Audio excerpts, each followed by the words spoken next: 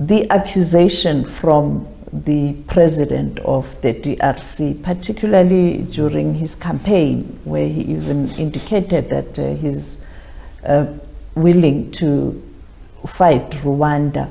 You are being accused of supporting the M23 rebels. Mm-hmm. And this has led to people saying this is causing instability in another country. What is your reaction to the critics who are saying you are behind M23 rebels? Yeah, I can also contextualize that for you and tell you what the problem is. Well, in fact, the president of DRC did not just say he is willing to fight Rwanda. No, he actually said he's going to fight Rwanda, and his aim is even to bring regime change.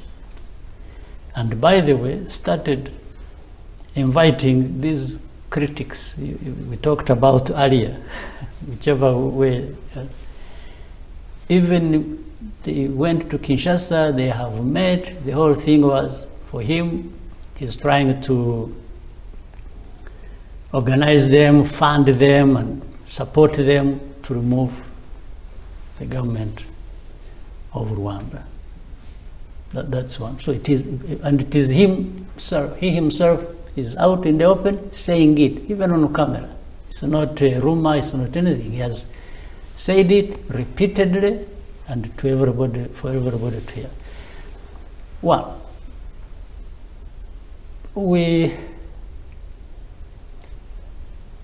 you don't want to dismiss anything, but on one hand, we want to not take it seriously. He must be having issues that make him do or say that. But that's not a compliment. There are serious issues, maybe. But on the other hand, we don't want to take anything. Maybe he actually, and especially when we started seeing that he was organizing people and bringing them to Kinshasa, and that he has armed the FDLR. You know the FDLR? These are... I know the FDLR. The people, yes. He has armed them, given them everything they wanted. So he's using them to fight his wars against M23, against any other person he wishes to fight. So that starts becoming serious. We have had that serious problem of FDLR living in DRC even before he became president. That's a different issue, but when he became the president, now he has openly and officially been associated with them and supporting them, and the aim is to cause problems here in Rwanda and along the lines FDLR is. And in fact, the fact that he embraces FDLR shows something else. And that is, and then alongside that, he has mobilized some countries, especially, I will not hesitate to mention. For example, if you see Burundi, the way it is involved in DRC and in the fight alongside the forces of Congo against M23, it has this connotation of the history of genocide and the politics along ethnic lines and discrimination and even persecution and so on and so forth. So that's when we started seeing it as being very serious in as far as we are concerned.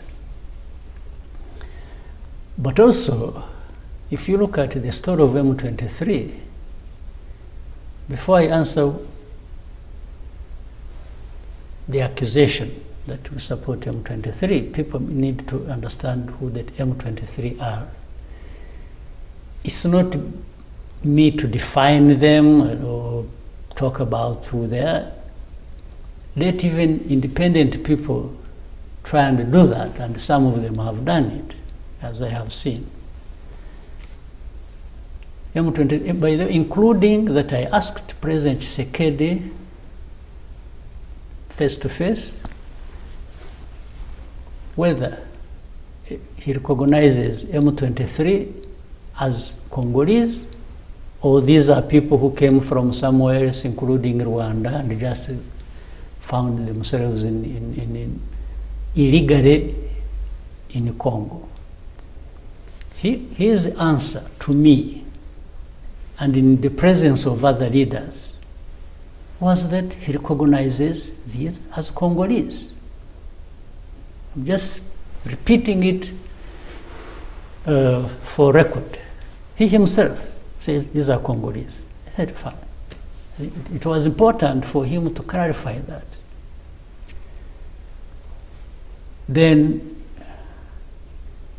so if he says that these are Congolese himself, why can't he resolve the problems of his people, of his country, and when he's a leader? It doesn't matter how he becomes a leader, whether in the first or the second. That's not my business to judge. I'm not going into that. But there are questions that maybe the world can also pay attention to. So if I had problems here with my people, a section of people, whichever demands they are making, why would I not find a way of resolving that? We started by talking about it, whether genocide could have been prevented, whether there was a way. So why wouldn't Tshisekedi find it in himself? Even after accidentally becoming the leader of his country and later on forcing himself to be there, why can't he find it in himself to address the problems of his people? The M23 we are talking about is not just 1,000, 2,000 or 3,000 or whatever number with the arms fighting. We have 100,000 people here who are in their category and their family members and so on, who have been uprooted from Eastern Congo and are staying here in Rwanda in the camp refugee camps for the last 23 years. This is where leadership comes from. Yes. Can't the two leaders, the president of Rwanda and the president of the DRC, find a permanent solution so that these two nations can live side by side, and yes, we can. You can push for the development of this beautiful region? That is a very, it's a simple logic. What you're saying is a simple logic. Until you start asking yourself that question. Now, so for the case of Rwanda, for example, what would anyone ask me to do for that problem to be addressed? Are you willing to engage in talks? We've been doing that. In fact, when I asked him this question, we were already in Nairobi, we were in Kenya, having this discussion with the leaders. So we've been going back and forth. Recently, I was in Angola, in Rwanda. Yes. Over the same thing. Because there are processes in Nairobi, there is a process in Rwanda. I've been to these places like, I don't know, a dozen times over the same issue. But if you have, like you asked me, can we sit? Yes, we can sit and talk about what. But if you have also, either you have listened to me or you have listened to President Tshisekedi. But if you find somebody who admitted in the meeting that yes, these are Congolese, how then at the end of the day also start saying, I will not talk to these people, I will not do this, I will not do that. I mean, what? And for me, I'm even using things that are said in the open by the person himself. I'm not creating any story for him. Or, according to him, he thinks M23 is not a problem, that it is Rwanda. And then we ask, okay, tell me, how is the problem, does the problem become Rwanda? And if so, what are you asking Rwanda to do? Instead, Rwanda actually has a lot to ask. We're asking you, first of all, why do we have these 100,000 people here as refugees? Second, why are you having the M23, but the M23 didn't come the other day. I think the war started the fighting started in 2022. But that's not the first time. This problem was there 2012, if you remember.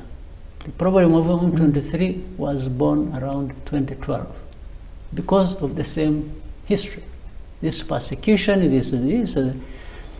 And we even went into facts of history. We said, how did these people who are attributed to being Rwandans come to be in Congo? Is it Rwanda that took them there? These areas of Eastern Congo, Masisi, around Rutshuru, wherever, they have been, these people, they have their ancestral homes there. These are people, they were not, if you were to blame anybody, maybe you would blame colonialists. They're the ones more responsible for that. During those years, we were ourselves becoming refugees. Some of those things were already established, and they only turned into problems much later. So Rwanda is just being talked about for the sake of, again, hiding behind this.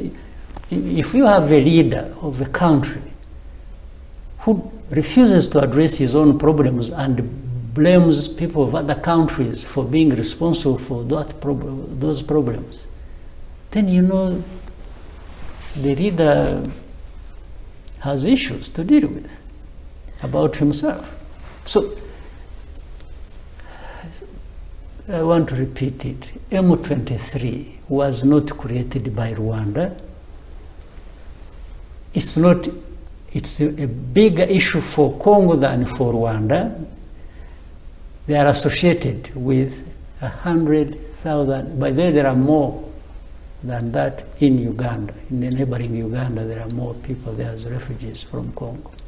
So if you have a leader in Congo who doesn't want to address his problems but thinks other people should come to resolve his problems, and that's why, by the way, he creates M23, he has problems, then he goes around the countries asking them to, and he keeps saying he's not going to talk to M23, he's going to fight M23, and then he goes to countries to ask them to come and do the fighting for him.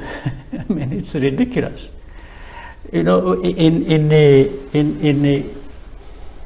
Nairobi, that's why East Africa decided they should help DRC, and we all agreed that that should happen, to support DRC, to bring peace, and so on and so forth. But to bring peace in DRC was not to fight, and except those, I will come to explain that, there are those who should be fought. But instead they are not the ones being fought. The ones being fought are the ones actually who have a problem that needs to be addressed. So the East African community sent a force, and the force was to stand in between the fighting forces so that a political process resolves the problem. But over time, the president of Congo decided, since this force is not here to fight M23, for me, that is the way I see it, then I want them out. When he was chasing them, he was already in SADC, asking SADC to come and replace the East African forces. And SADC came. So this problem, even now, that it has not been answered. Between East African forces and SADC forces, who was supposed to do what? Or why couldn't they even talk to each other to understand so that they help this country? But the way it happened was as if the East African forces should not be there. They are not doing what Tshisekedi wants.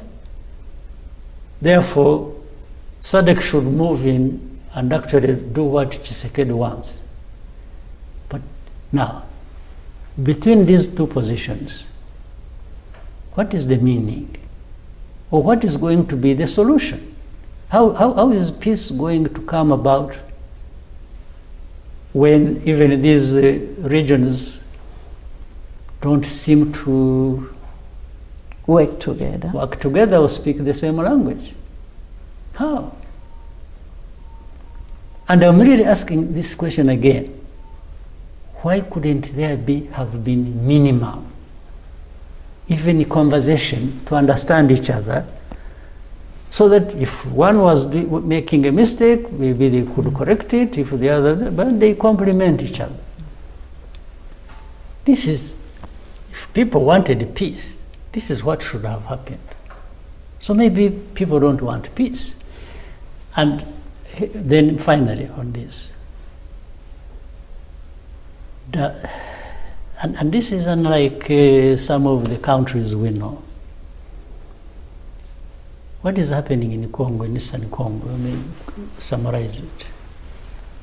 I mentioned to you FDLR, that has been armed, that fights alongside and sometimes integrated government forces. In the DRC. That is one. Two, and by the way, before I leave that, the forces of DRC, the FDLR, are being used by government to persecute a section of the population in Eastern Congo. That's why you have these refugees I was talking about. That's why you have M23, which started, even that 2012, that's how it started. So it was never addressed, for it to come back 10 years after. Now, does any of these forces, whether East African or from SADC, want to be on the side of the country, DRC, that kills its own people, that persecutes its own people? Does it want to be on the side of a country that has reorganized FDLR and so on, that was responsible for the genocide here in Rwanda? I don't think any of these countries in SADC should be finding any reason or have even any excuse to find themselves on that side. It just doesn't make sense. It's unlike South Africa, it's unlike Malawi, it's unlike Tanzania. But well, I'm sure about South Africa and Tanzania. The others I don't know, I'm not sure. But it's unlike them. And that's why the East African community, when they sent forces there, they went there saying theirs is not to go and take sides and fight this and that, but they will fight for peace, meaning in the imposition of the ceasefire, which they had succeeded in doing for some time,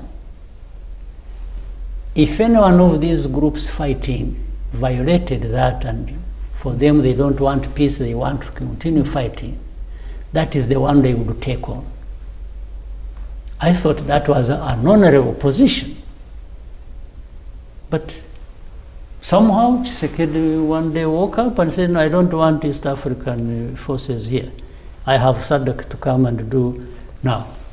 In the recent cases, we had people, I don't know how SADC would love to be associated with that you are bombarding places indiscriminately, and some of the times ordinary people are being killed just because you are there to do the fighting for somebody in DRC who has refused to work for his own people and bring peace. I don't know how they are going to live with that, honestly.